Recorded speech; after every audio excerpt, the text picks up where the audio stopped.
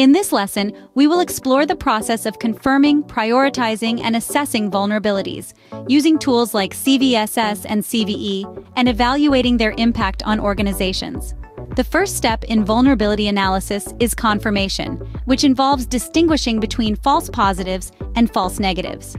A false positive is a mistakenly identified vulnerability, whereas a false negative is an actual vulnerability that goes undetected. Accurate confirmation is crucial for effective vulnerability management. Once vulnerabilities are confirmed, the next step is prioritization.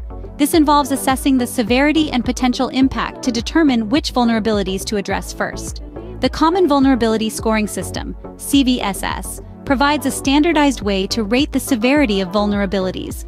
Higher CVSS scores indicate more severe vulnerabilities, guiding organizations in prioritization. The Common Vulnerability Enumeration, CVE, is a list of publicly disclosed cybersecurity vulnerabilities and exposures.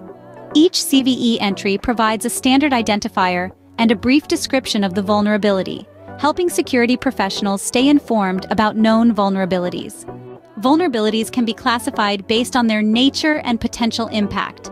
This includes categories like network vulnerabilities, software bugs, and configuration errors. Classifying vulnerabilities helps in applying specific mitigation strategies.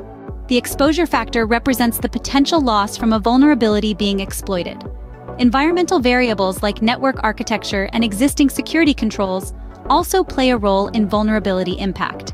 Understanding these factors is essential in risk assessment.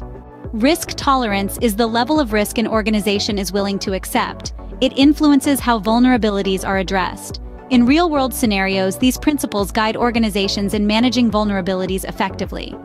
In conclusion, the analysis of vulnerabilities is a multifaceted process that involves confirmation, classification, and prioritization based on various factors like CVSS scores, environmental variables, and organizational impact. Effective analysis is key to managing vulnerabilities and enhancing security posture.